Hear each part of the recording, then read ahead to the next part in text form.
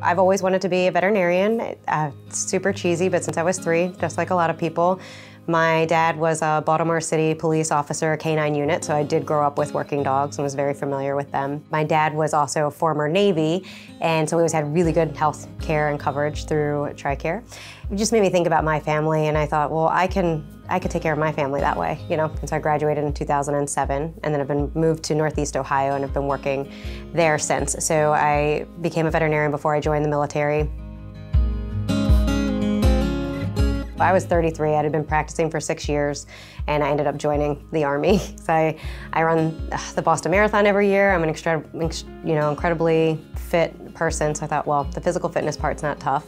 I have a job, so I can go in as a direct commissioned officer as a veterinarian, so I can do that on the civilian side and on the military side. There was rumor probably about like a year out that our unit might get deployed and to Afghanistan. It was probably 6 months out that I got official orders. I think it wasn't until, I don't know, like almost right before where it was like, wow, this is really happening, when I told my boss, okay, this is gonna be my last day of work, so I have a couple days with my family before flying out.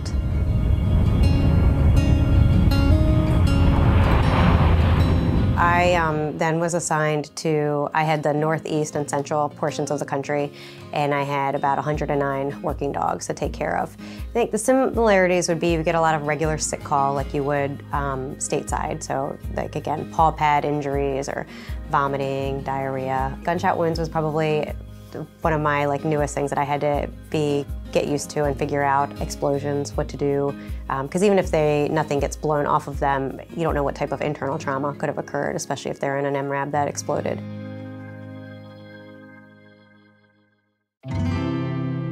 I got a call just saying there was a dog with a gunshot wound.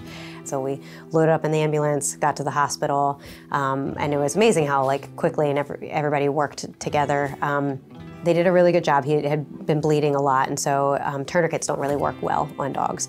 And so there's other things that we use on dogs and soldiers overseas, and one of it's called Xstat, and they're like little foam things that are come in an injector gun, and you can inject it into a wound, and they will help clots and stop the bleeding. So they had injected a bunch down into the wound, and then there's an IT clamp, which actually has these large teeth that sink into the skin. Clamp it, and it closes it together. And even if your femoral artery is bleeding, it will stop it. You will not bleed out. So it's really done wonders in saving lives for service members and the dogs. And so the ranger team did a great job on getting him stabilized. The anesthesiologist was keeping him under, so they were doing a really wonderful job. But now he's been under for over 4 hours under anesthesia, and who only knows what else got shoved in there. And I guess because when they were dragging him around, IV catheters would come out and they'd replace them, and so you're just thinking, and they're not scrubbing and being they can't be sterile out there. So when he got in,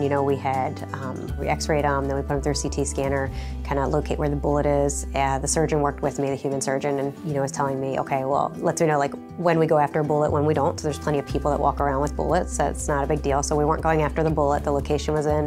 It actually did not hit any vital organs, but we would cause more trauma going in after it. So it was more just wound care, honestly. And so that's a sad thing, so we cultured it. So while we're waiting for lab results, we did start him on antibiotics, but just a broad spectrum, I think we just had him on Vaseline, and he did fine. He woke up, he was doing really well, and then he had spiked a fever, and then by the time we got the results in, it was sensitive to only one antibiotic. By that time, he was already septic, unfortunately. The human hospital did have that, but it's not one that's routinely used in veterinary medicine. So he unfortunately went into cardiac arrest, and we, performed CPR and tried to, save him, but we lost him. And that was just heartbreaking, and especially for the handler, because that dog saved 7 lives that night. And so it's really hard for them. So we did, we had a ceremony and everything, and then the dog was cremated, and then he brought the dog back with him. That way he could be buried at their place in Georgia. So the only thing we can do from that is learn from it and just make changes to make things better for better care for future injuries. The ranger veterinarian and I made some changes to some of the protocols that now they can carry that antibiotic out there places, or even just having it at the vet hospital. So we kind of changed our SOPs, our standard operating procedures, from this incident to try to better care for dogs that run into this in the future. I love it, and I wouldn't take it back or change it, but I don't know that it's for everybody. It might be a good way. I mean, obviously in hindsight, if I would have joined the Army and had it pay for veterinary school, I would be debt-free. You know, that's something that could be an option for some people thinking about going to vet school, because they can still serve, learn a lot, and, you know, have a shorter commitment. And then if they want to stay in, great. And if they don't, you know what, they served a little bit, which is great. They've got their loans taken care of, and they learned a lot. And so I'd probably encourage more that route. I think I definitely had a non-traditional way about things, but still enjoyed every minute of it so far.